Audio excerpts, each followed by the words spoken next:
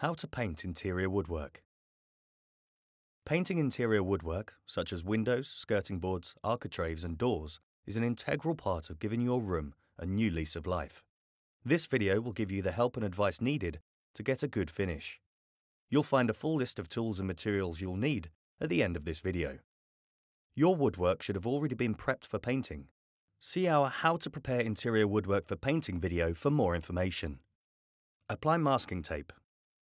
Starting with the windows, apply masking tape to the window pane and either mask or remove any fittings, such as locks, latches or hinges.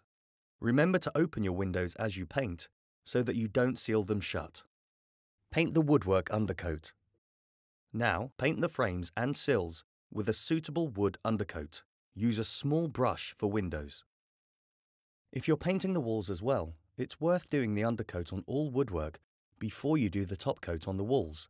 That way you don't need to be too precious on the edges that meet the walls.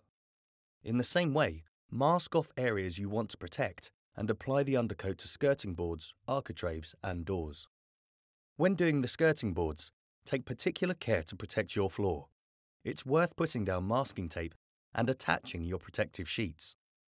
Finish off by doing the architraves and doors. Clean your brushes using water for water-based paints or white spirit for oil-based paints. Let the undercoat dry following manufacturer's instructions. Paint woodwork top coat. You're now ready to apply your top coats. It's best to put 2 coats on woodwork for a longer lasting and more protective finish. We would recommend using a water-based product as they are quick drying, don't smell like solvent-based paint, and the white options don't yellow. We're using a gloss paint as our top coat, which will give a shiny finish. You can opt for a satin, eggshell or matte finish, but it's all down to personal preference. As with the undercoat, start with the windows, followed by the skirting boards and then architraves and doors. Interior woodwork paint tends to be thicker than emulsion, so it has a tendency to slowly drip if too much is applied in one go. Be mindful of this as you paint and don't overload the brush. Use a suitably sized brush and take your time on any edges that meet your painted walls. Certain top coats for wood, especially oil-based paints, are harder to wipe off surfaces if you make a mistake. But don't worry, if the wall won't wipe clean, you can always touch it up with emulsion when you've finished.